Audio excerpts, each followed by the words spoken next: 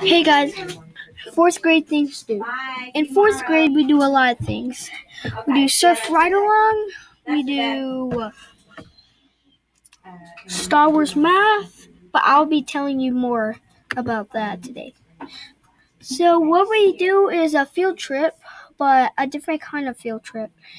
So the field trip was very great that we had. Our first stop was at the zoo. First we went to the monkeys. The monkeys were very cute. There was one monkey that loved to get kissed.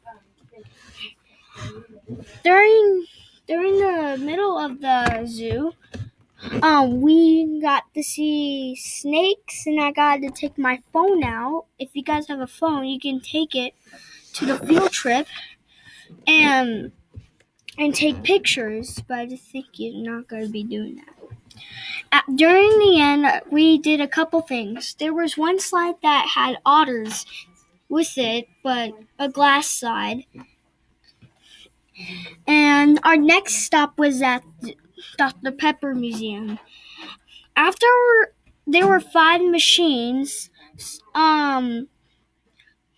but they were, first one was big and then it grew bigger. So after learning some stuff, we finally got to make our Dr. Pepper bottles. We did 3 tests. I was the third one. So people first picked Bex. Then people picked this. None of the people picked this second one, but 4 people picked mine, so that means I won. Then when I went home, I told my mom everything what the field trip was about. Safety patrol. Safety patrol, it's a lot of hard work. The hard part is you have to put up the flag. And also Mr. Thompson, you probably know, will be a crosswalker like on the screen, on this kid right here. And when you are done with safety patrol, there will be a bell where all the people would go inside. And what's the fun part about it is that you let people into their doors. And what's funny is they take a long time. Let's go to the next one. Star Wars math. This is like a this was like the Star Wars math was like a test before the star. But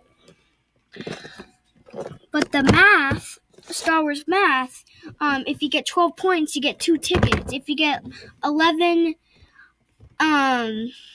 to 9 points, you get only 1 ticket. If you get below 9, if you get below 9, you get no tickets. And you have to and each time if you get 12 or through 9, you go to a different planet each day. I hope you learned a lot today about what we do in 4th grade. Goodbye.